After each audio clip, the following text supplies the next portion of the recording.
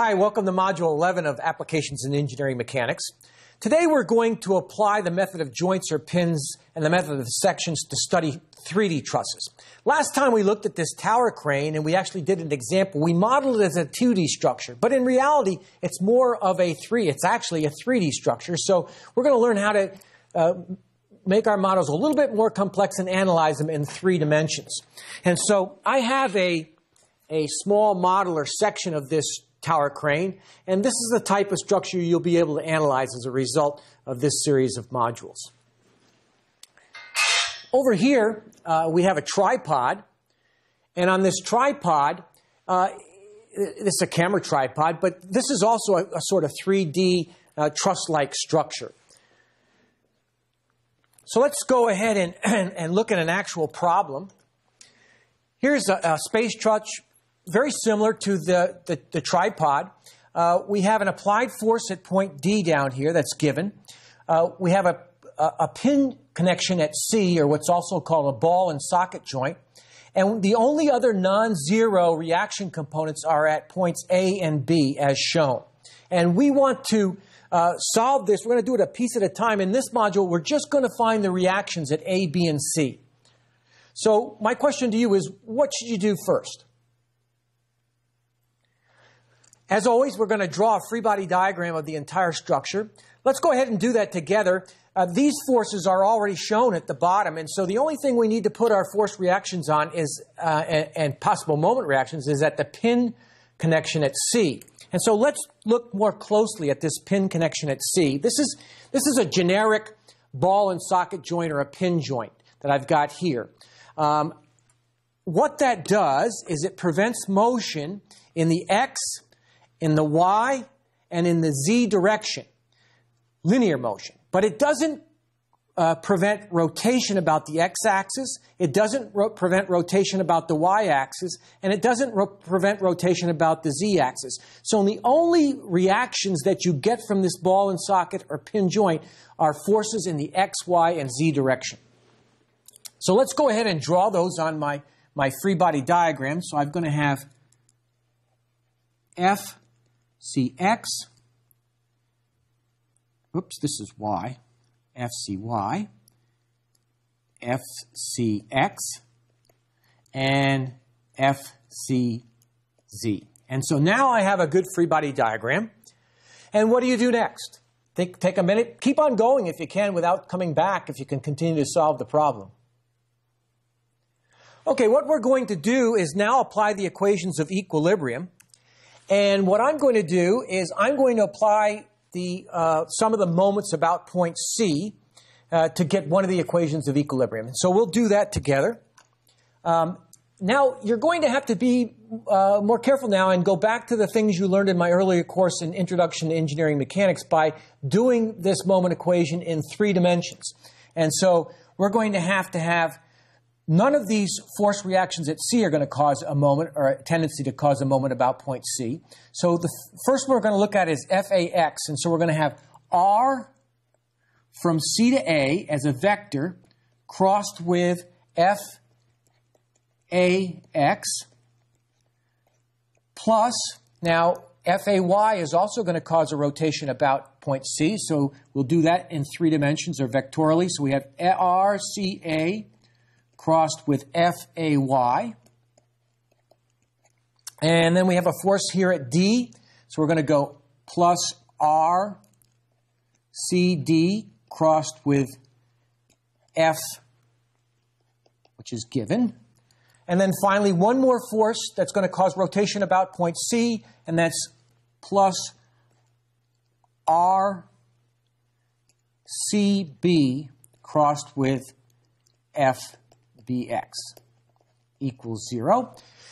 So RCA is, we go in the X direction 3 feet, in the Z direction minus 12, so that's going to be 3I minus 12K crossed with FAX. FAX is all in the X direction, so it's going to be the magnitude of FAX in the I direction, plus RCA again is 3I minus 12K crossed with FAY, which is all in the y direction. So that's FAY in the j. Then I have RCD. So plus RCD to go from R from C to D, walking from tail to head as we did in my earlier course. We've got 3 in the x direction, so 3I plus 4j minus 12k crossed with the given force of 100I minus 100k.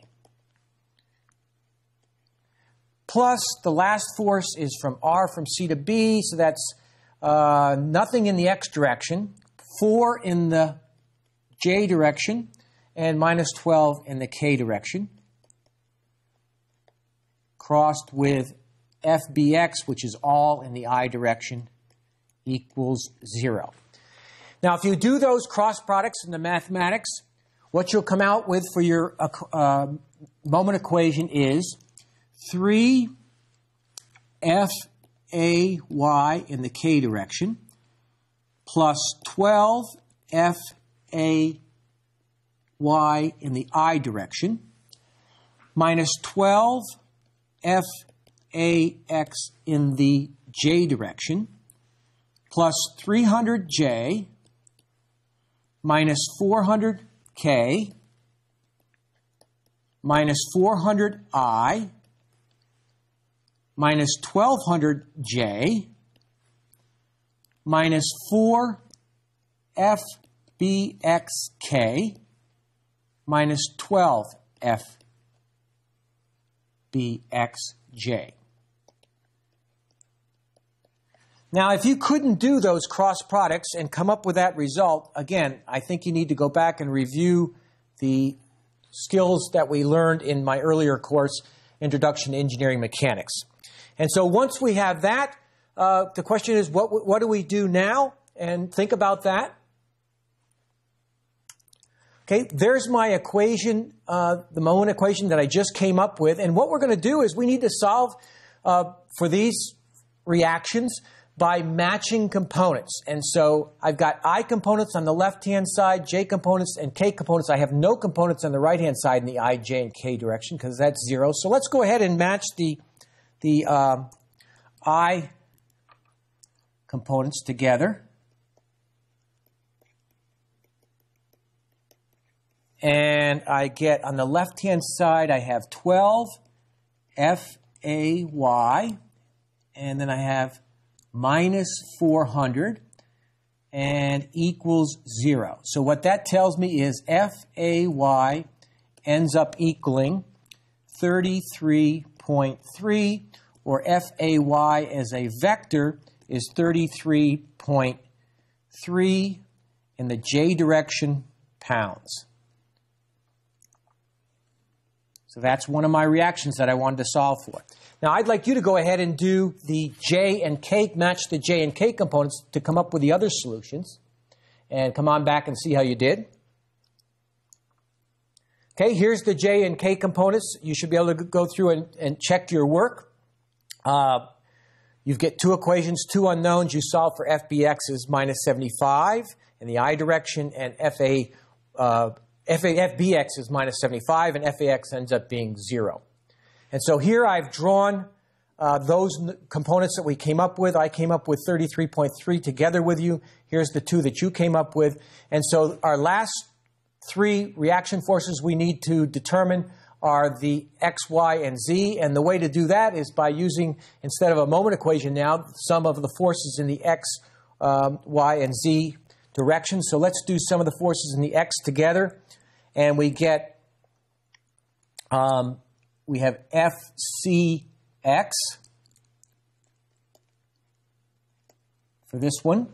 And then we're going to have plus FBX.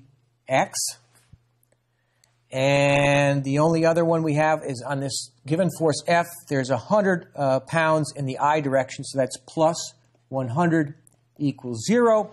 I can substitute in for what I found the value of FBX as being minus 75. And our result is FCX equals 25. And then why don't you go ahead and do the sum of the forces in the y and z direction. And once you do that, you should get FCY is minus 33.3, FCZ equals 100. And so now I also have the reaction forces at C.